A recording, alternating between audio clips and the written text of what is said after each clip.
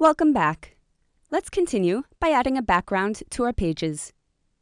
There are two parts to your background: your master page background here, and your site background, which surrounds your site pages here. Let's start with the site background.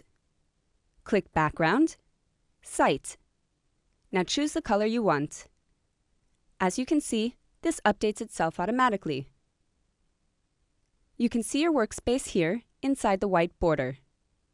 And here's where you can add your master page background. There are two ways to do this.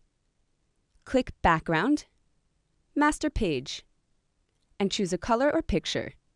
Just surf through the tabs here. Click one, and you can see it attaches itself to your page. Or you can upload your own image via Add, Pics, Upload. I'm going to choose one from the Wix tab. Choose one you like, and drop it onto your page. Now right-click with your mouse, and click Set Item as Background. And that's it. Your picture is now your background. Don't forget to save. And now it's your turn. Go ahead and give it a try.